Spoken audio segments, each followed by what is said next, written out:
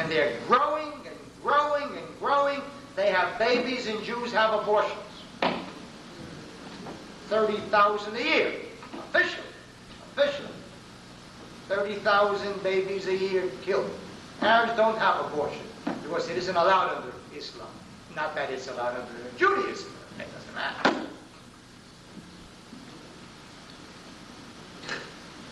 On the other hand, there is no aliyah. When people tell me, people on the right, well, there will be an aliyah. An aliyah. What aliyah? What aliyah? No one is coming to live today in Israel, except some nebuch, some poor Russians there, and Ethiopians. Who is coming from the west?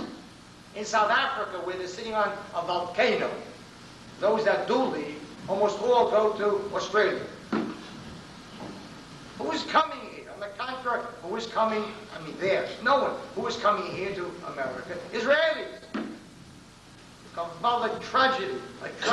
This is Zionism. Last year there was a deficit of 18,000 more people left Israel than came in 1 year.